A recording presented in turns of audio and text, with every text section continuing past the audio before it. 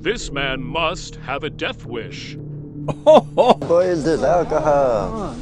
I'm sure that by this point this guy understands that this was a terrible idea, but for those of you that don't see what's wrong with this, let me explain. This video that I was tagged in was posted by this guy who was exploring on the beach and then found a bunch of these small blue sea slugs. And the craziest clip in this entire experience here is the fact that he is touching these sea slugs and he even brings it to his mouth and touches it with his lips.